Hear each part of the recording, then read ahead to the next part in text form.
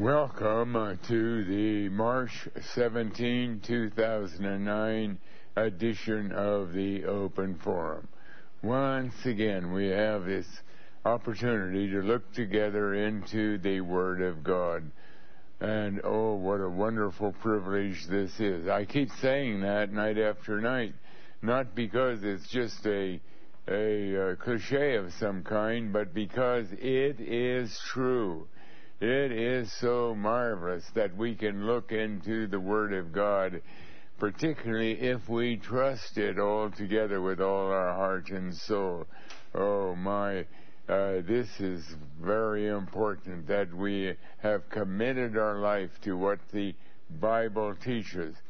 But if we are listening to sources of truth other than the Bible, or just parts of the Bible and not the whole Bible, then we can still be in real trouble. And that's why we want to encourage each of us to listen to the whole Bible. All Scripture, the Bible says of itself, all Scripture is given by inspiration of God and is profitable for doctrine and for correction and training and reproof and training in righteousness. Well, this is your program. We want to hear from you. So shall we take our first call tonight, please? Welcome to Open Forum. Thank you, Brother Camping. Yes. In the last few shows, you've talked about John 21:11 with the 153 fishes. And this other show that I listen to on the radio, Coast to Coast AM, which I hope you can get on sometime because I know they would want to talk to you about the end times. They were talking about that the harmonic code for fish is 153, and that's why it's in the Bible in that verse. No, the 153...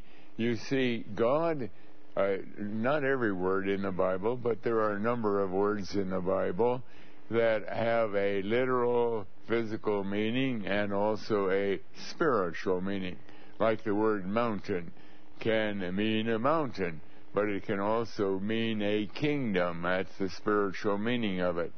The word horn, it can mean the horn of a ram or of a bull, but it can also be a synonym for have a spiritual meaning of strength.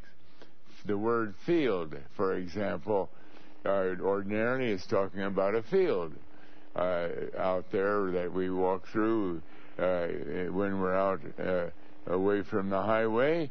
And yet the Bible also indicates it can have a spiritual meaning signifying the whole world. Now, numbers are words, and they too have not every number, but some numbers do have a spiritual meaning as well as a physical meaning. For example, the number 3. Well, that means 3 things, whatever it is. But it can also signify that which is the purpose of God. And the number 17, for illustration, it can be just the number 17, 17 objects of this or that, or 17 years, although it can also signify that which is God planning to take to heaven. And that is, and sometimes words are grouped together so that, for example, we have the sower that went forth to sow, and he sowed seed in various kinds of ground. Now, those several words can be broken up, and we know the ground is the heart of man, the seed is the Word of God, the sower is the one who is sharing that word, and so on. And likewise, a number can be a bigger number, but can be divided into smaller numbers in order to get a more complete spiritual meaning. Now, the number 153 Yes, there were exactly 153 fish. But when we look at the spiritual meaning of that particular happening, those fish represented all those who were to become saved during the final harvest that would take place, like it's taking place in our day.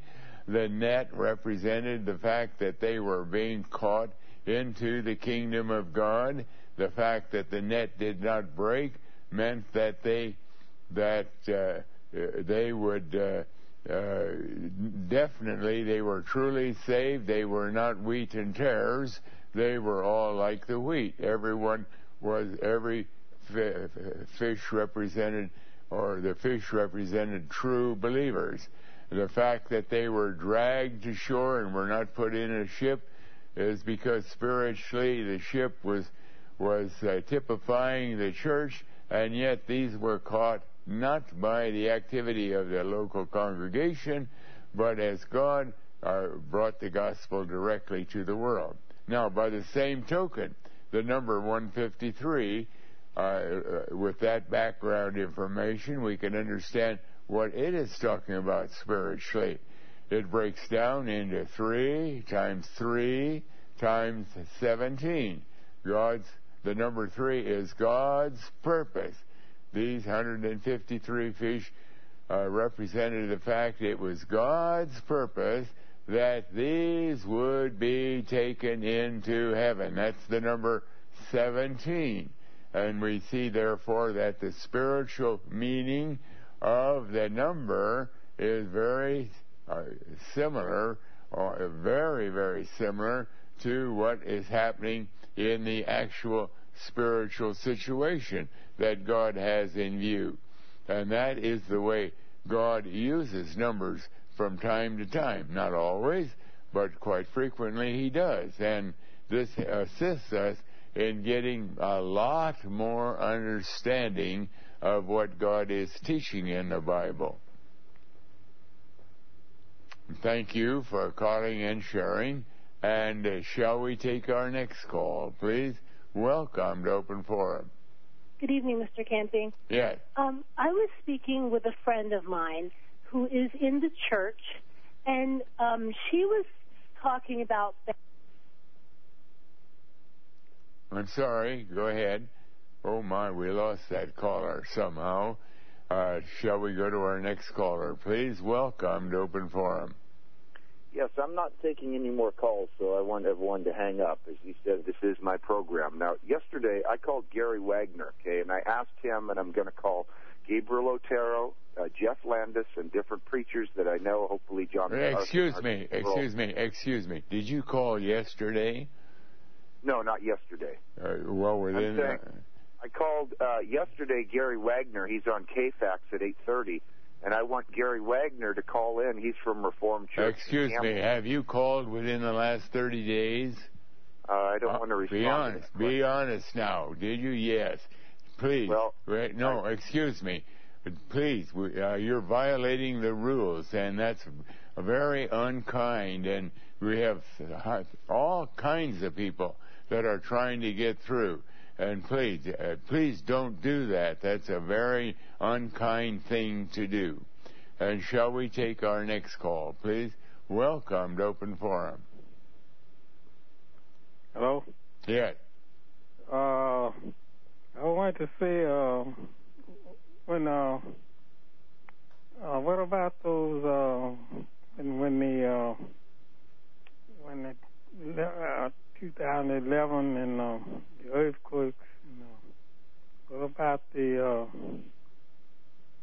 all these atom bombs and things? Will they go off too, or do you think they'll go off? Well, the world keeps going on and on, thinking that they have hundreds or even thousands of years in the future. And there's long-range planning for that. That's why there's so much talk these days about global warming and so on. We have to start taking action now if we're going to save this world 50 years from now. And this is because this world has been around for thousands of years, and a lot of people think for even millions of years. And so the last thing in their mind is that this world will ever come to an end. But the fact is, God created this world, and we know that it's going to come to an end. Now, the world knows nothing about that. It goes on with its making new discoveries of one kind or another, inventing new equipment, finding better ways to destroy each other, and then also finding better ways to prevent each other from destroying each other. You know, it's all this has been going on throughout the history of the world. But the fact is, completely apart from man's activity, here is God. He has His plan. And the wonderful thing, or the amazing thing, the astounding thing, is that He put into our hands a document called the Bible that was written right from the lips of God, so that it is absolutely trustworthy and dependable. And God is letting us in on secrets that we never thought we'd ever know.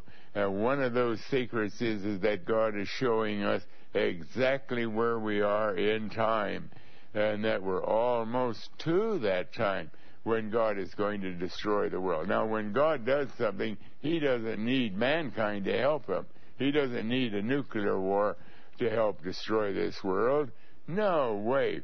When God, for example, brings a big earthquake or a tsunami that follows right after, did He need any help from any human beings? When a great big hurricane hits a city, did God need any help to stir up that hurricane? Of course not.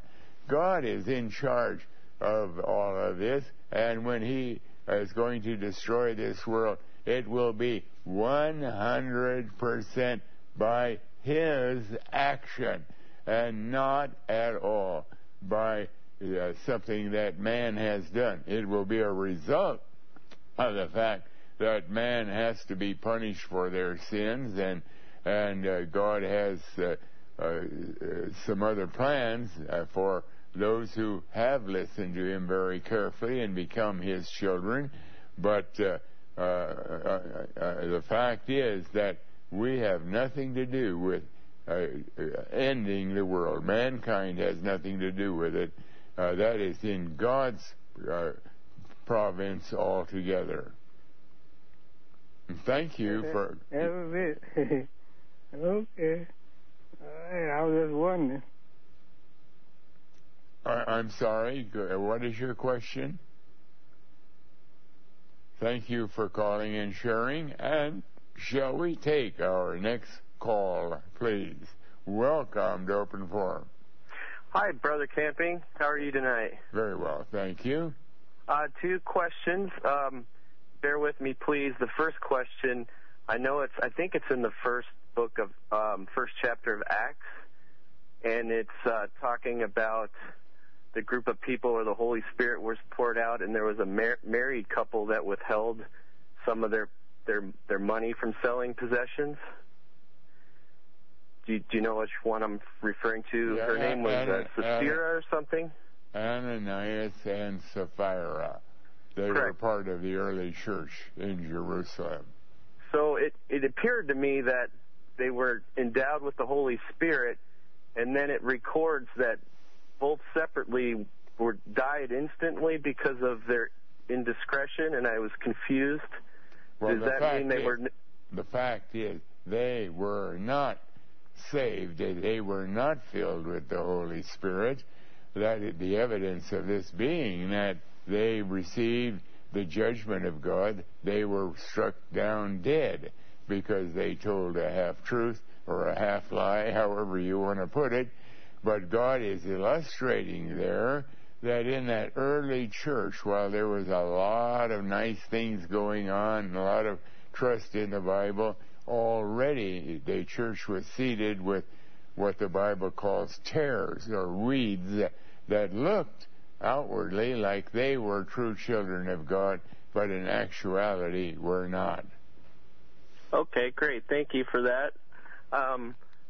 My second question, I've heard you say that, and I don't know the exact place in the Bible, but God wrote on the hearts of man, basically a conscience, or so to speak, for a better word. My question is, I don't know when in history that happened or if it was from the beginning, but why would that be necessary if man has nothing to do with his own salvation? Oh, well, the fact is, God has given man a conscience so that he can live in this world. Our conscience is showing us that God's law is written on our hearts. Now, mankind, if he did not have a conscience, he could be 10 times more wicked than he is, and this world could never continue. Man would destroy themselves, and God works through the conscience of man to cause man to behave just a little better. Remember when in John 8 we read there about the woman that was taken in adultery. The Pharisees, who were very wicked actually, brought her to Jesus to try to trap him. And then and then as Jesus wrote on the ground and raised the question, he who is without sin cast the first stone to kill this woman. And then their conscience began to bother them, and one by one they disappeared. And that's the way, so that even a man or a woman or a child who knows nothing about the Bible still will to some degree live in a way that is somewhat in agreement with many laws of the Bible, even though they're not a child of God at all. Okay, can I ask one more quick question? Yes. I read recently in, I believe, John, where it talked about where he was in his mother's womb, and when Mary came with and was pregnant with Jesus, that John was in the mother's womb, was endowed with the Holy Spirit and did a flip in his mother's belly. Yes. Now there we have an indicator that emphasizes that God can save a person even before they're born. John the Baptist was 6 months from conception, 3 months from having been given birth, and yet he heard the conversation, the greeting between his mother and Mary, and because of the character of that conversation, he leaped in the womb to a way of indicating that he heard, and it made an impact on him. And that is an enormous encouragement to every mother who is concerned about and every father too, for that matter, who is concerned about the salvation of their children. Get them under the hearing of the Word from the time of conception. Don't wait and think, well, someday when our youngster gets old enough to understand, we'll start talking to them about the Bible. No, start while they're still in the mother's womb, because maybe that child will be stillborn. And yet if God intended to save that child, he could have done it because it is a requirement that faith cometh by hearing, and hearing by the Word of God. The child has to be under the hearing of the Word. But thank you for calling and sharing. And shall we take our next call, please? Welcome to Open Forum. Good evening, Mr. Camping. You're there? Yes, go ahead with your call. Okay. I was talking to a friend, and we were talking about baptism now, and she's in the church. I understand that water baptism doesn't save, but she went and pointed out that full body submission is required, not just sprinkling on the head, and then she gave verses from Acts 2:38 and 1 Peter 3:20, along with others. if you'd like, you can take a look at those. Yeah, let's look at Acts 2:38. There it talks about you have to be baptized in order to be a child of God. Let's look at that. We read there, Then Peter said unto them, Repent and be baptized, every one of you, in the name of Jesus Christ for the remission of sins, and ye shall receive the gift of the Holy Spirit. Now the fact is he saying you must be baptized in water? You read that there? No, it doesn't say that. But when we look at any verse in the Bible, we have to see once, is there anything else in the Bible that might relate? And when we look up the word baptism, we find that God focuses on water baptism, surely, but he also focuses on baptism in the Holy Spirit. That also is baptism. And when we study the word baptism a little more, we find that the Bible teaches that it means to wash or to be cleansed. Well, we know that we're washed by water, but can water wash away anybody's sins? How does that work? Water is just water. You can pour water all day long on somebody, and they're not going to get rid of a single sin. But what about this baptism in the Holy Spirit? What is all that about? Well, the Holy Spirit is God, and baptism is washing. In other words, you have to be washed by God. And how does he do that? With the washing of the Word. The Word of God has to be applied to our life, and God, of course, has to do the work of making payment for our sins, and all of that has to happen before we are going to become saved. And so, unfortunately, the churches fell into the same snare that ancient Israel did. They looked at circumcision and decided if a man is circumcised, that guarantees that he is a child of God. And the fact was, no, the circumcision was only an outward sign of the cutting away of some flesh, just like water baptism is an outward sign. But we have to have our sins cut away. That's the kind of circumcision that is required. But thank you for calling. Camping, one more question, please. Yes? Camping? Yes. Okay, so then I pointed out to her that all men are born with sin, and then I referred to Psalm 58, where it says that we come from the womb speaking lies, Psalm 58. Let's look at Psalm 58. Okay. And which verse? Psalm 58, like right at the beginning.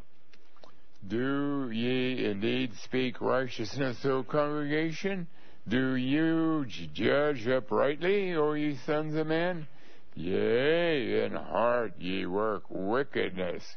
Ye weigh the violence of your hands in the earth. The wicked are estranged from the womb. They go astray as soon as they be born, speaking lies. They're poisoned. Now, what is your question? Okay, so my question is, she went into the New Testament and quoted, Mark 10:13 through 5 and Romans 14:12, where Jesus is saying you have to be like a child to enter into the kingdom of heaven. But that doesn't mean that a child is born without sin. Well, I don't quite get. The question is that every child is a human being, and we're conceived and born in sin. But on the other hand, there are those who Christ made the penalty payment for their sins long before he ever created this world. And so what does Jesus mean when he says, to enter the kingdom of God, you must become like a little child, like in Romans 14:12? That's talking about another thing altogether. In other words, by nature, we're proud. We are egotistical. We are arrogant. We may think we're real humble, but really, if we really get down to it, the nature of man is pride. And the Bible says that a broken and a contrite heart I will not despise. The Bible speaks about the meek, that is the humble, shall inherit the earth.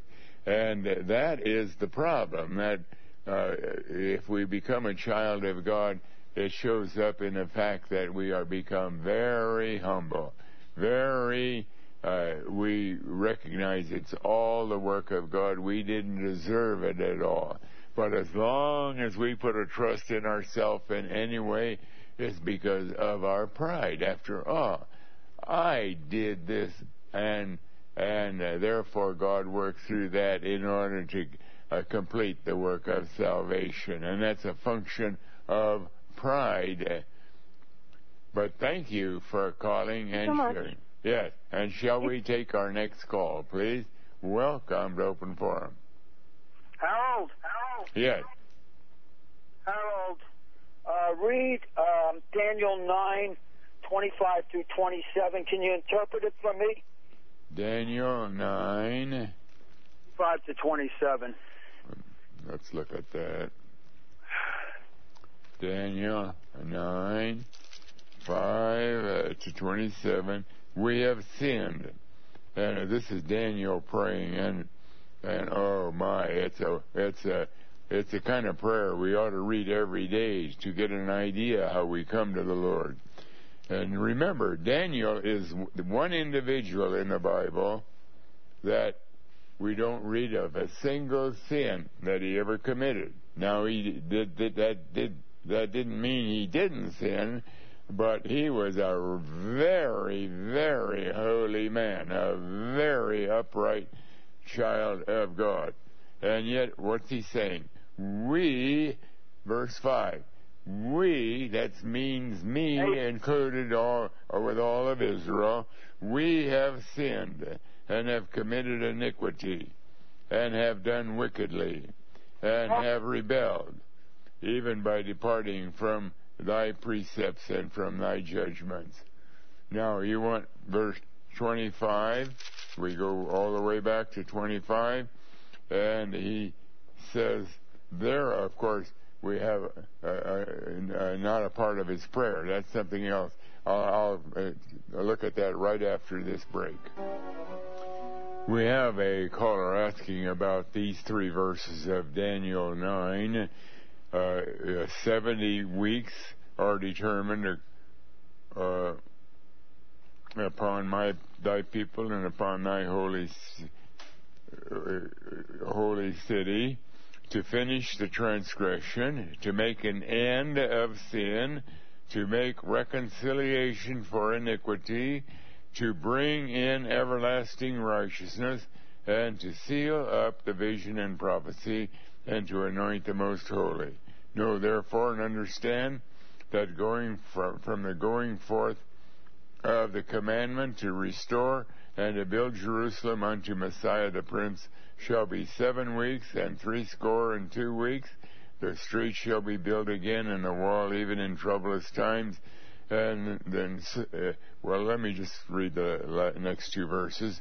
And after 62 weeks shall Messiah be cut off, but not for himself. And the people of the prince that shall come shall destroy the city and the sanctuary, and the end therefore shall be with a flood. And unto the end of the war desolations are determined. And he shall confirm the covenant with many for 1 week, and in the midst of the week he shall cause the sacrifice and the oblation to cease, and for the overspreading of abominations he shall make it desolate, even till the consummation, and that determined shall be poured upon the desolate. Now, this language is very, very complicated, and actually, in the book of Daniel, it's a very unusual book in that it has a lot of information that has to do with the end of time, and also has to do with the first coming of the Lord Jesus Christ, giving us information that could not be found in most other parts of the Bible. But it has been sealed by God. We read in Daniel chapter 12, seal this up till the time of the end. And it's in our time that we finally can begin to understand it. And the first thing, and one of the ways that God has kept it from being understood is that Christ indicated in the New Testament that he spoke in parables. And without a parable he did not speak. And Christ is the Word of God. And until we understand that, we can't begin to understand these 4 verses here. Because it says in verse 25, know therefore and understand that from the going forth of the commandment to restore and to build Jerusalem unto Messiah the Prince shall be 7 weeks and 62 weeks, and so on. But the fact is, and theologian after theologian has tried to understand these verses and have never been able to come up with a solution to what these verses are talking about. But in our day, God has opened our eyes to the fact that Christ spoke in parables, and the command that's talked about here to restore and build Jerusalem actually is a command that was given to Ezra by the king of the Medes and the Persians in his day in the year, I don't even remember offhand, but that command was given and exactly 490 years later, I think it was 458 BC, and exactly 70 weeks later, of 7 years, that's 490 years later, we get to 33 AD, which was the year that Christ came, and where the Messiah was cut off in verse 26. And then God, and I'm not going into all the detail because this would take me quite a while to lay out, we have produced a little booklet in Family Radio entitled The 70 Weeks of Daniel 9, the 70 Weeks of Daniel 9, and if you're interested in the detail, you can send for that. It's free of charge, the 70 Weeks of Daniel 9. But it does indicate that at the end of time, there it's talking here about the overspreading of abominations and the consummation, when everything will come to a total end. Here God is, the timeline is not physical years as it is to the first coming of Christ, but it is using a period of 3.5 years to signify the New Testament era. But thank you for calling and sharing, and if you are interested, please call call Family Radio and ask for the 70 weeks of Daniel 9. And we go through this word by word, these 4 verses, to show how they are to be understood. And shall we take our next call, please? Welcome to Open Forum. Yes, good evening, Brother Camping. Yes.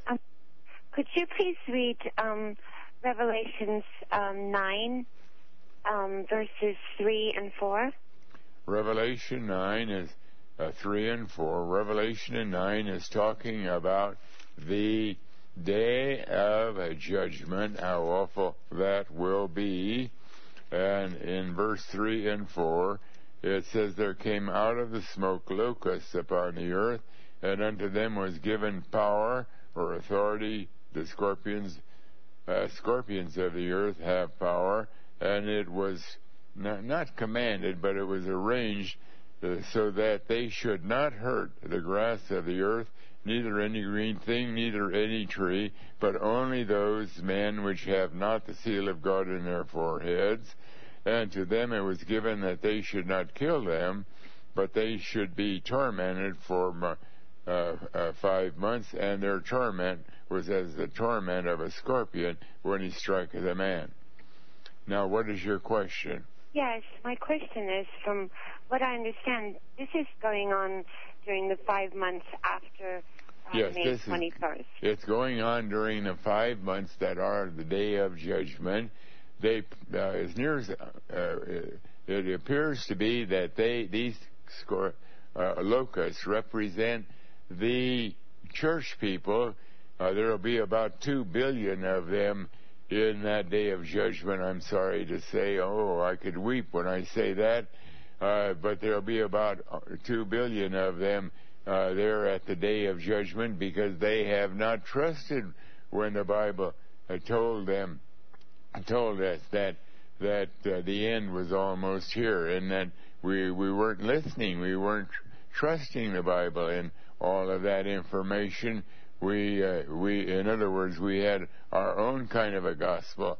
Now the believers have all been raptured, and the people who still have a Bible, although there's no salvation any longer, there's no longer any grace or mercy of any kind, that's all gone, and yet they will be the authority with the Bible, and they will harass the unsaved of the world that are there along with them, which is another more than 4 billion people, and tormenting them because they'll be telling them lies. They won't know what really has happened, because they never understood the end time at all, and it will be just more suffering, bring more torment to those who are there, because really there are no answers at all.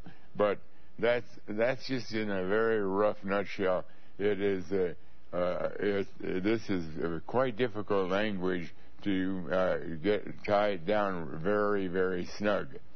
But thank you for calling and sharing. And shall we take our next call, please? Welcome to Open Forum. Yes, sir. How are you this evening? Very well, thank you. Sir, I have a question for you tonight. I'm coming to you with a little bit of a troubled heart tonight. It's not necessarily a question out of the Bible, but I'm hoping you can help me. I was baptized in 1997, but I don't feel as if I've lived like the Lord would have wanted me to in the past 12 years. And my question is, can you get baptized more than once? I mean, and try again, or is the one time that you were baptized? I mean, of course, everybody's goal is to get into heaven, and I'm one of them. But I don't feel like I've lived like the Lord would have wanted me to live. And I just don't know if I need to get baptized again and try again, or what do I do? Well, excuse me. How do you think water baptism is helping you get saved in any way? How can that be? That's a work that you do. All the work of saving a person has to be done by God. And in fact, God warns very explicitly that if you trust in any way that you have made taken an action, whether it's water baptism or accepting Christ or making a profession of faith or joining the church or whatever, so that assisted in getting you saved, it's guaranteed. And this is an awful truth, but it is an absolute truth. It can be shown absolutely from the Bible that you are not a child of God. We have to bear in mind that if we are saved, it was done 100% by the action of Christ. There's nothing that we could have done that would have added to or made it easier for God to save us or whatever. It is God who had to do it all together. And so that's why water baptism, while it is a demonstration of the fact that even as water washes away dirt from our flesh, so Christ has to wash away our sins, or the Holy Spirit has to wash away our sins. And that's an action by God Himself. It has nothing to do with an action that we have taken. I understand. Thank you for calling and sharing. Thank you, sir. And shall we take our next call, please? Welcome to Open Forum. Good evening, Brother Camden. Yeah. I was calling I heard a message and you said something about stillborn babies and their soul. And I just want to know what happens to those souls, the souls of those babies. What happens to the souls of babies that are aborted or whatever? Aborted or, yeah. You see, it makes the fact is, I used to puzzle about these things, but the fact is that there are two kinds of people in the world. There are those who God made all the arrangements to save them before He ever created the world. They already have had their sins paid for, and all that has to happen is that they have to be given a new eternal soul, and then on the last day they'll be given a new eternal body. And that new eternal soul can be given to them by God as a little baby, or it can be given to them an hour before they die or any time in between. And if they have been given a new resurrected soul, it means that when they die, whether they're aborted or whether they live to be 100 years of age, they in their soul existence will go to be with Christ in heaven, and then they'll get a brand new body, a resurrected body, when Christ comes at the time of the rapture. Now, on the other hand, there are lots and lots of babies that are killed in the womb, that die at childbirth, or they become a person and live to be 100 years old, and God never intended to save them. It simply means that when they die, whether they died by being aborted from the womb or whether they lived out their life to be 100 years old, the fact is when they die, they're dead, body and soul. They are dead. They never again will have conscious existence. And so that little baby never enjoyed any of this earth because it was killed right from the mother's womb.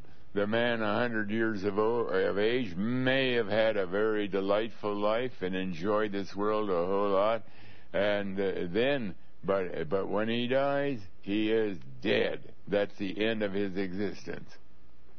And thank you for calling and sharing. And shall we take our next call, please? Welcome to Open Forum. Yes, Mr. Camping, I have two questions. The first question is, I'm kind of struggling with Romans 7 through 25, in particular verse 15 through 16. Romans 7, verse 15 and 16. Let's look at that. Thank you. 15 and 16. We read, "For that which I do I allow not, for what I would, that do I not, but what I hate, that do I. If then I do that which I would not, I consent unto the law that is good, that it is good. Now then, it is no more I that do it, but sin that dwelleth in me. For I know that in me, that is in my flesh, dwelleth no good thing. For the will is present with me, but how to perform that which is good I find not." Now, actually, God is describing a true believer. We have a new resurrected soul that God has given us, in which we never want to sin. We never want to sin. We are really hoping to live in a way that is always pleasing to God, and we earnestly try to live that way. But the problem is we still are living in a body that has not been saved yet. It is just as sinful as it was before God saved us. And any time we take our eyes off Christ, the potential to fall into a sin is there. And it'll catch up with us when we least think it will, because we're living in a very sinful world. Sin is everywhere around us, and in our bodies we still love this world, and it's very attractive to us, and so it's easy to fall into sin. However, there won't be anything at all like it was before we were saved. There's going to be a vast difference in my life than if I'm a child of God than if my neighbor who is not a child of God. Because when he lusts after sin, he lusts after sin both in his body and in his soul. Whereas I will immediately discover I'm violating my soul, in which I never want to sin again. But I will have these desires that we read about here. Oh, Lord, help me, that I might do it always thy way. And I wish I could live. This is really the plea here of Romans 7. I wish I could live without any sin whatsoever.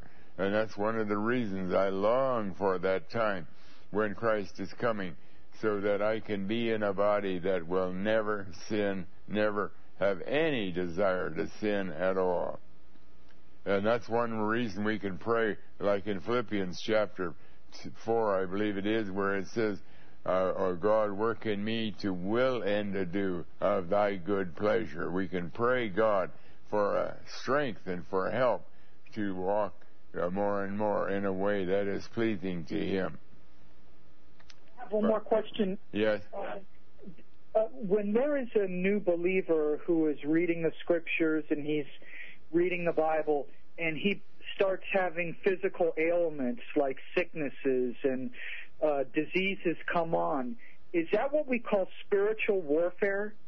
No, spiritual warfare has nothing to do with physical illness. Physical illness is because we live in a physical world, and just because we become a child of God, we're not spared any of the diseases that unsaved people receive.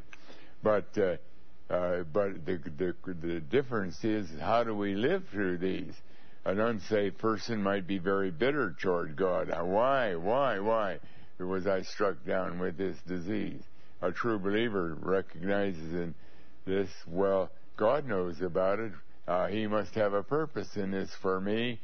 Maybe He's testing me to see if so that I can use this to examine myself, whether I really am a true believer. In other words, we look at it entirely different. Disease and death and so on, entirely different from the person who is not truly saved. But thank you for calling and sharing. And shall we take our next call, please? Welcome to Open Forum. Brother Camping. Yes. How you doing? Very well, thank you. Great. Periodically, I attend a fellowship and a homeless shelter, and in support of them, feeding, etc., the activities that go on there. And we listen to music also, which is in worship to God. And now I'm under the impression that this violates somehow, some way, certain music that I've heard you say is not appropriate. Well, is that shelter put there by a church? Is it under the authority of a church? No. It's totally independent of any church whatsoever. It has nothing to do with church. All right. Well, now the fact that there's a shelter and they're feeding homeless people, there's nothing bad about that. Right. And there's nothing bad about going there. But when it comes and to certainly put on some gospel music, there's nothing bad about that either. Right. But it doesn't take the place, of course, of personal worship, where that is not really worship. Worship is sitting down with the Bible and listening to what God is saying, and that's on a one-to-one basis, mostly in our day, and because God doesn't call for us to come together to do this, and as we pray individually that and beg the Lord for strength to do His will and to trust in Him more, and so on and so on. This is what worship is all about. one of our main objectives as far as like being grateful as to what we have before us, and we do that through praying and all other activities, you know, in worshiping our Lord.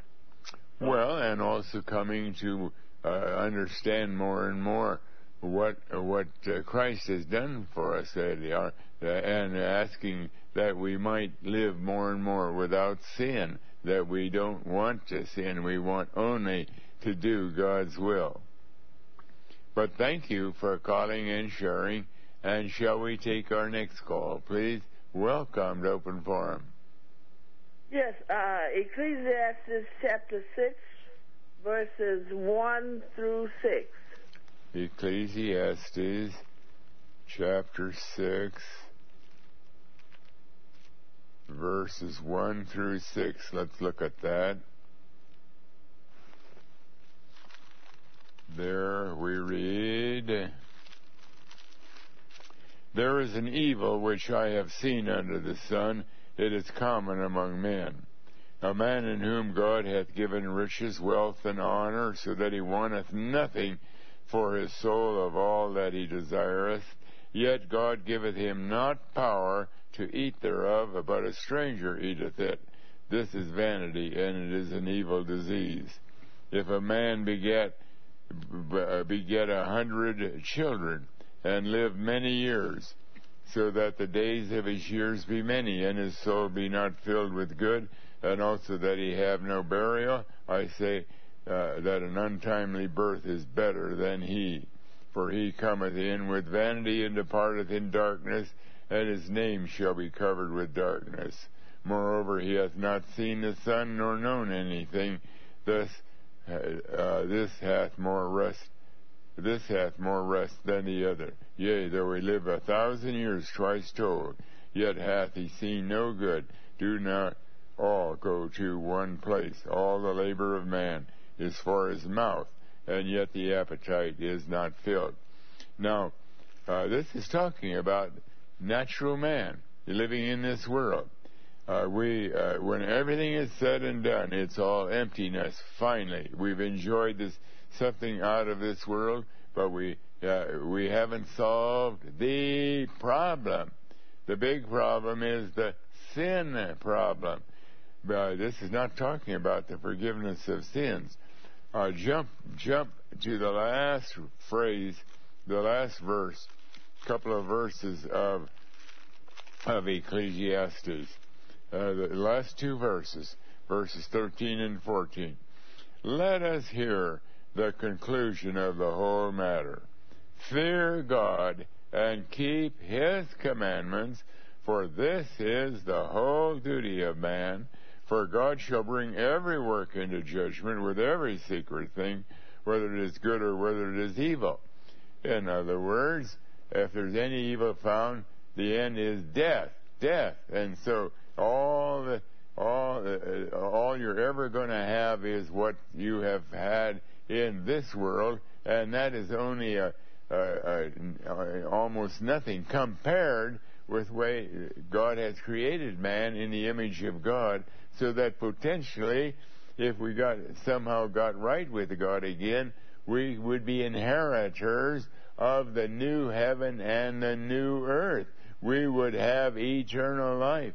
We would be in a situation that was infinitely more glorious and wonderful than the very best that this earth could offer. And for that reason, this earth, compared with what man could have, is vanity. But the problem of getting into that new heaven and the new earth is sin. And that's why the closing two verses point to the fact that we have to recognize our sin and begin to search for a way in which we can understand how God provides salvation. But thank you for calling and sharing. And shall we take our next call? Please welcome to Open Forum. Good evening, Mr. Camping. Yes. I have a question. In Romans 11, yes, verse 25. Yeah, Romans 11, verse 25, which is a verse that is very, very much maligned and misunderstood.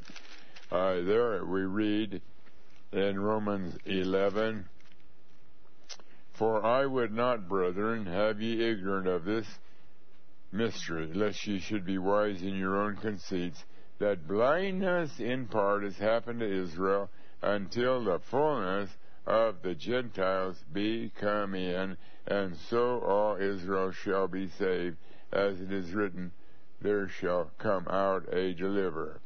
And we'll talk about that right after this message.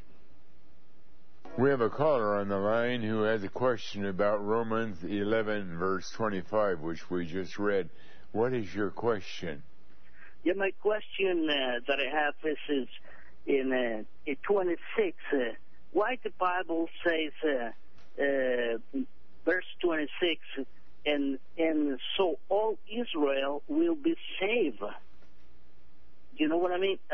The question is, because a lot of people is supporting Israel right now, you know, and then most of the churches and congregations, they think that Israel is the people of God. Yeah, I understand your question, and these verses have been grossly misunderstood and grossly misinterpreted by great many modern-day pastors, because they don't understand that this is well, let's start at the beginning of the chapter.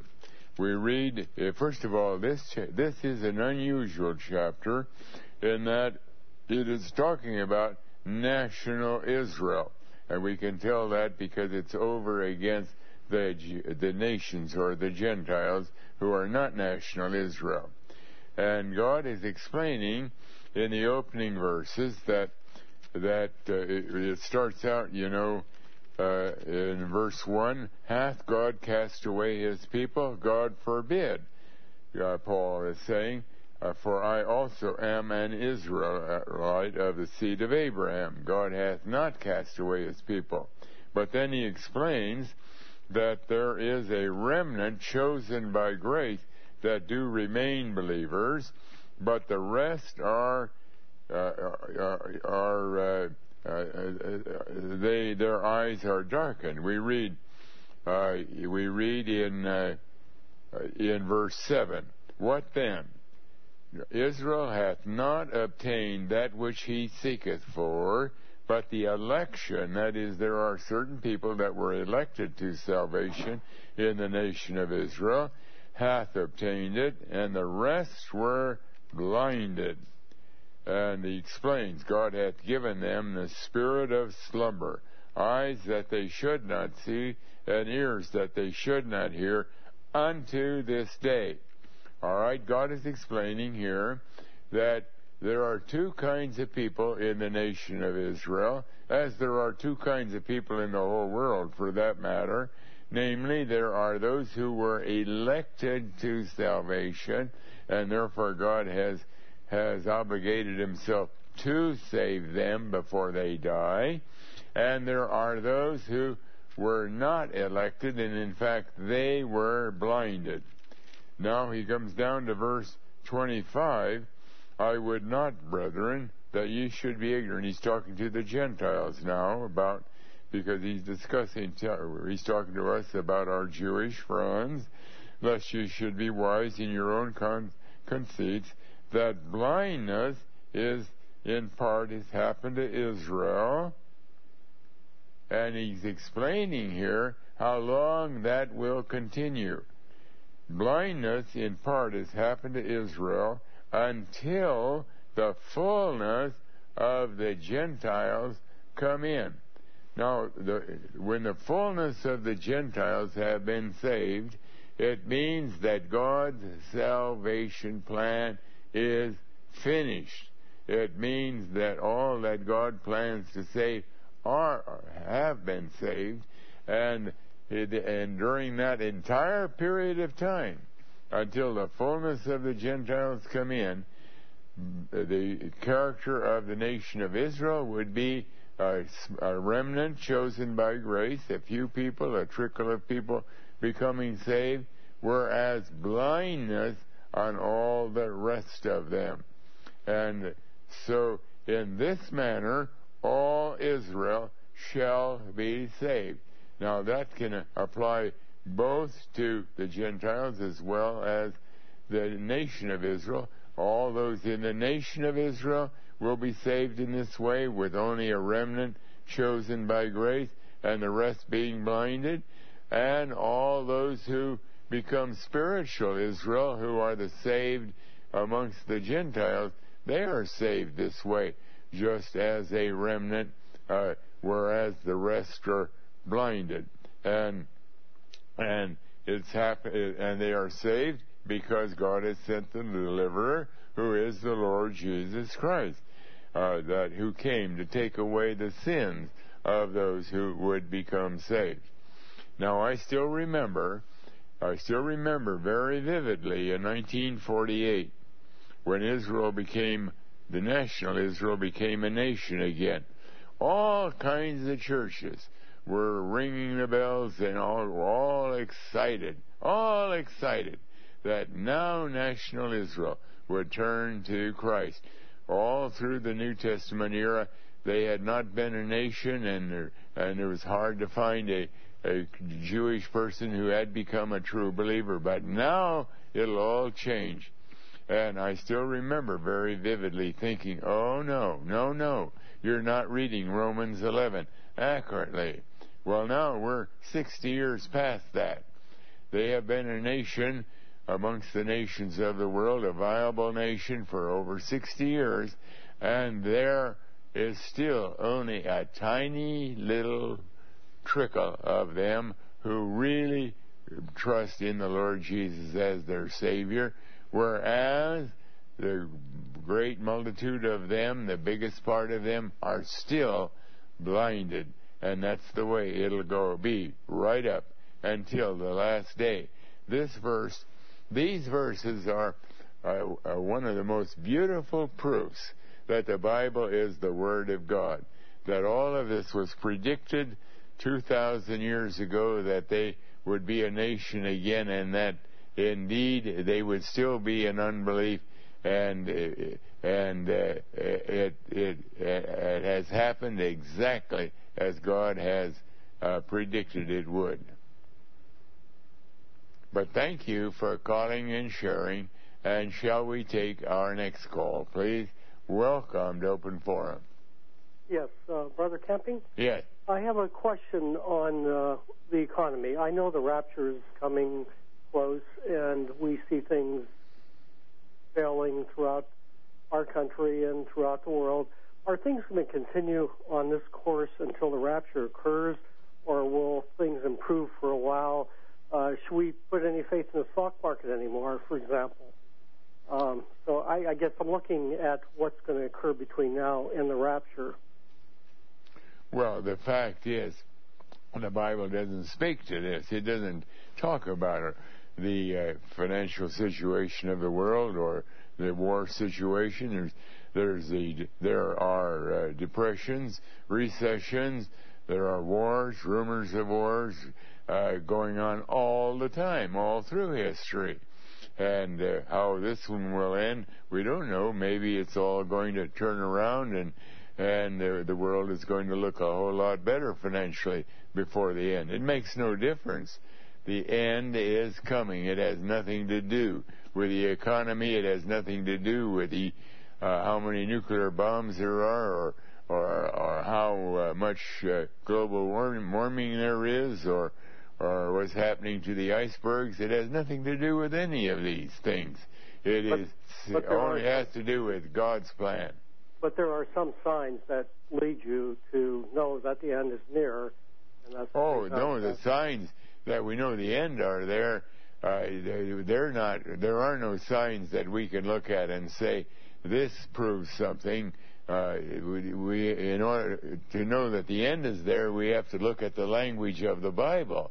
When we work through the numbers of the Bible and very, very carefully, very accurately, as God opens our eyes, then we come to a very precise information and proofs to back it up that May 21, 2011 is the date of the rapture and the first day of the day of judgment, and it has nothing to do with what we see in the world, even though the signs show us that we must be getting near the end because of the enormous amount of wickedness that is in the world, and it does look like the world is wearing out, but those are not going to give us any detailed information of time at all. But we get that right from the Bible. But thank you for calling and sharing, and shall we take our next call, please? Welcome to Open Forum. Good evening, Mr. Camping. I was wondering if you could turn to 2 Corinthians chapter 2. 2 Corinthians chapter 2, in which verse? Verses 7 through 16.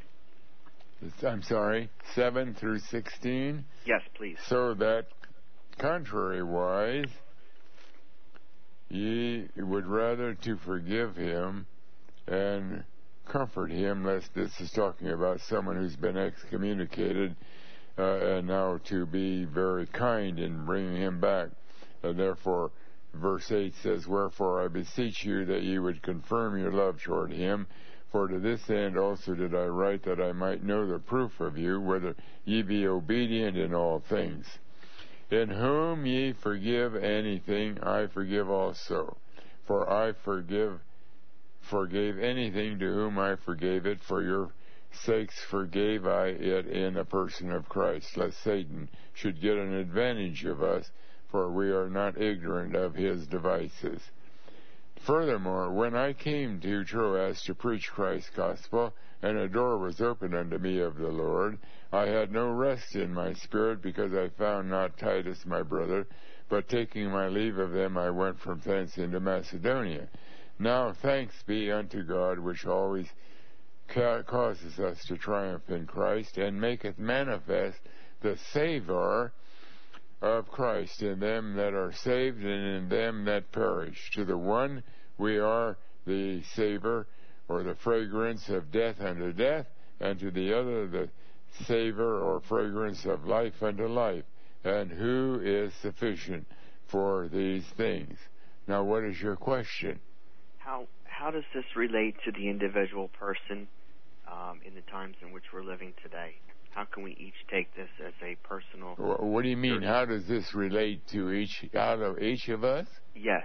Well, it's emphasizing, first of all, that we should be very forgiving, very, very forgiving. It's a further development of the statement that Jesus said. How often, when he was asked how often do we forgive, he said 70 times 7.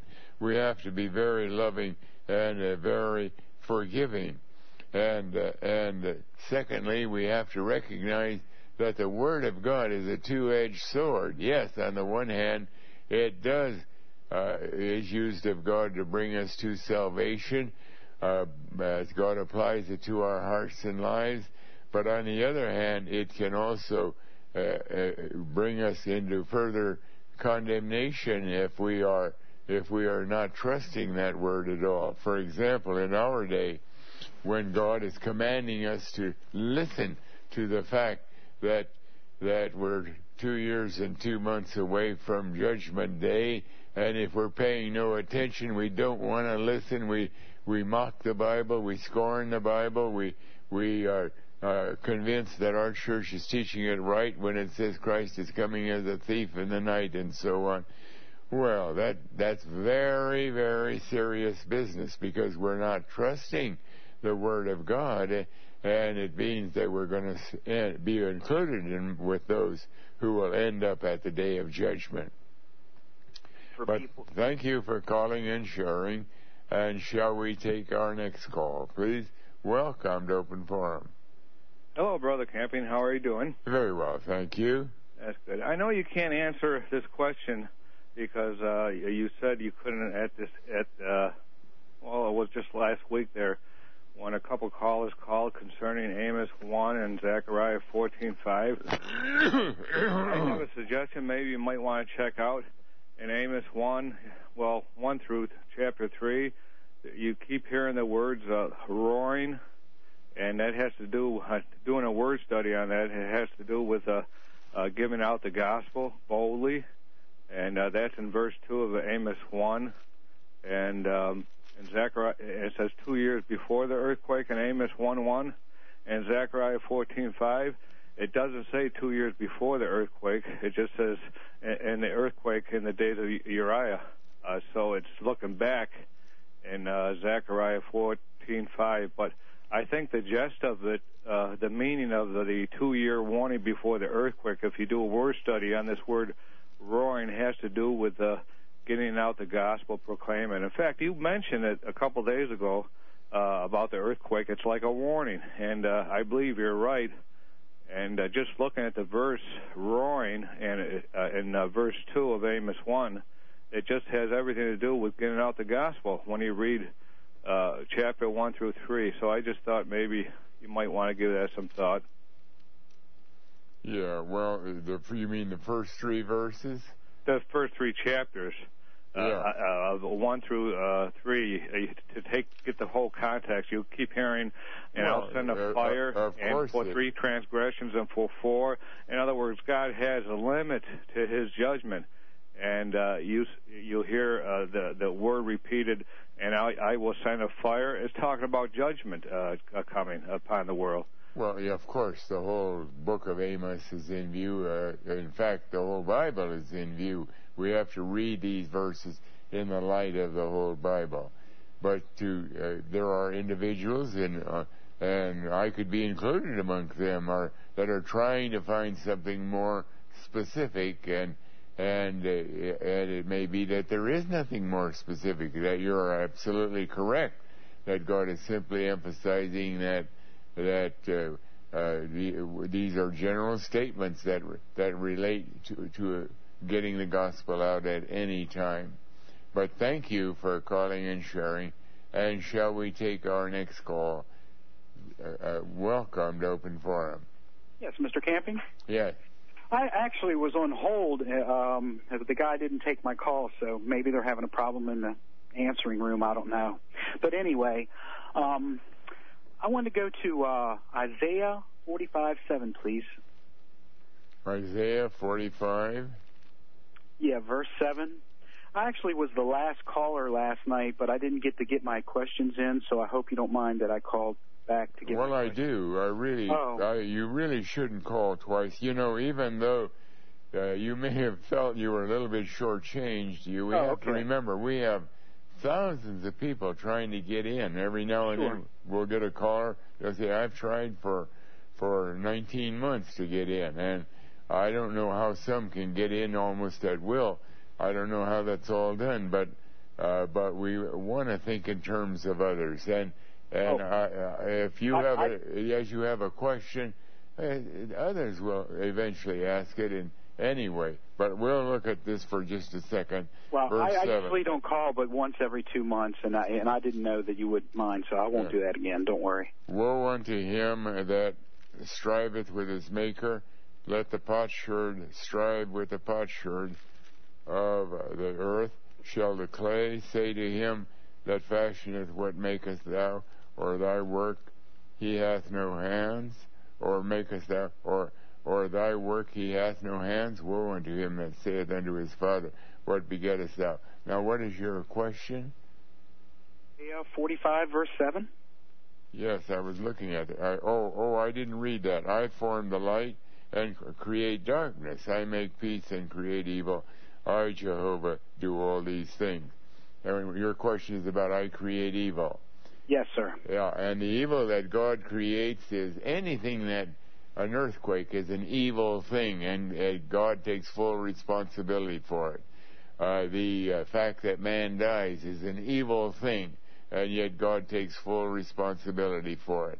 The fact that this earth is going to be destroyed on the last day, that's an evil thing, but God takes full responsibility for it. Now, He doesn't, sin also is evil, but God does not take any responsibility for sin. That's man's sin. That's a different matter altogether. But thank you for calling and sharing. And shall we take our next call, please? Welcome to Open Forum.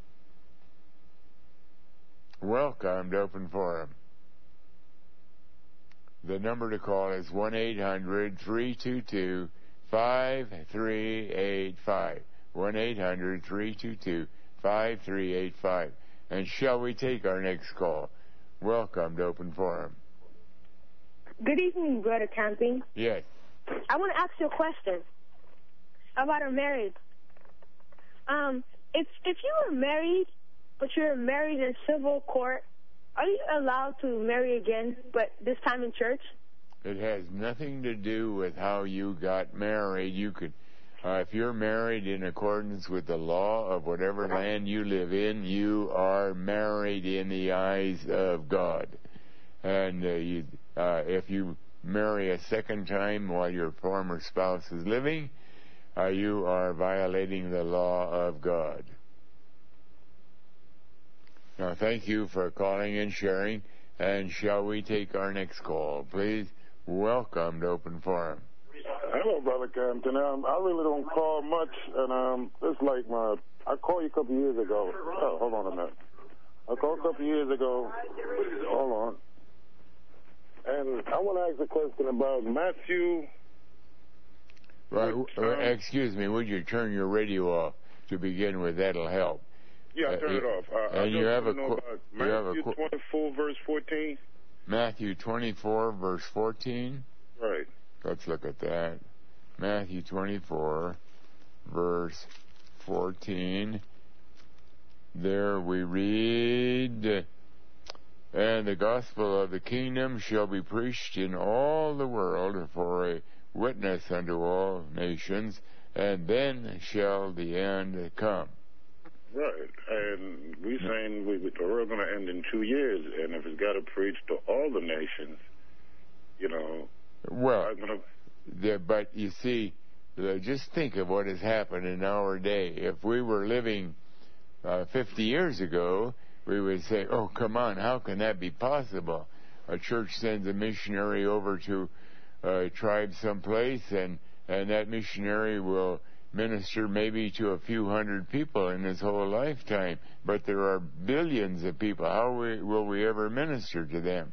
But then, then during the last 30 years, the whole business of communication became a brand new thing, useful to the world, of course, to peddle their kind of thing they want people to hear about, but certainly available to those who bring the gospel. So that today, by means of internet, by means of shortwave radio and AM radio, FM radio, and satellite broadcasting, we're able to get the message of the gospel into the whole world, that we never would have expected that would happen. 50 years ago, we'd say, no way, that'll never happen. But it did. And so this prophecy is certainly completely taken care of insofar as being a condition for the end of the world. But thank you. Okay, Mr. Captain. Thanks. Thank you for calling and sharing. And shall we take our next call, please? Welcome to Open Forum. Yes, Brother Camping. Yes. I'm calling, and I want to refer to Isaiah 55, verse 8 and 9. Isaiah 55, verse 8 and 9. Let's look at that.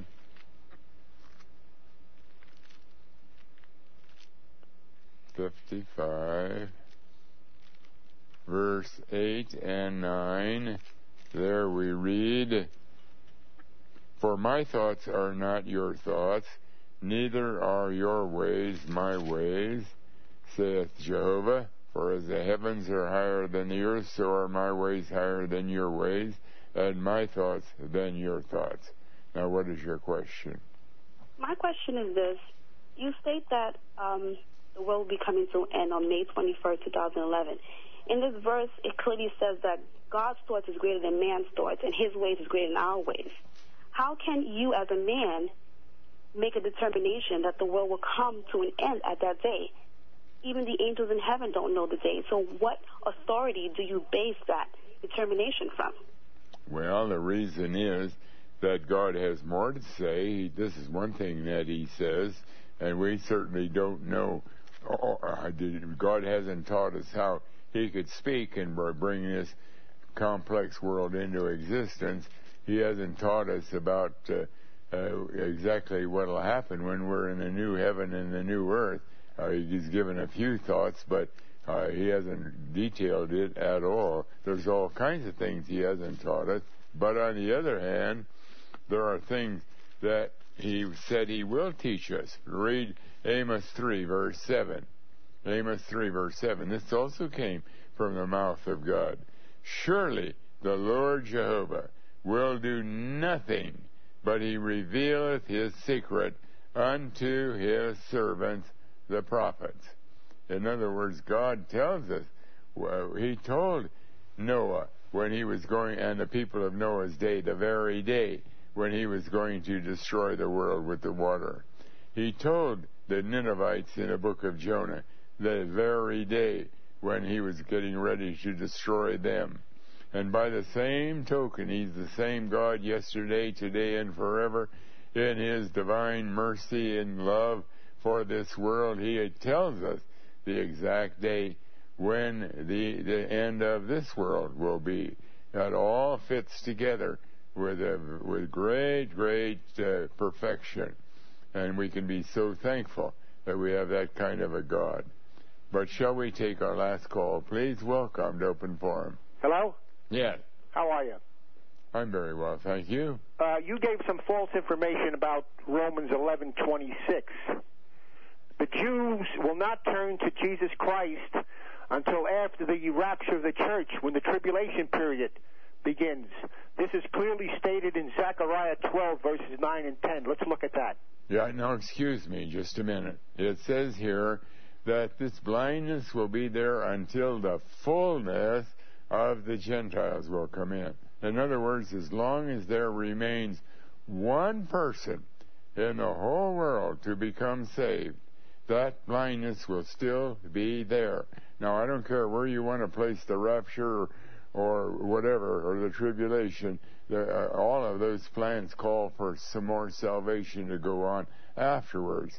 And God is saying, not so, until the fullness of the Gentiles come in.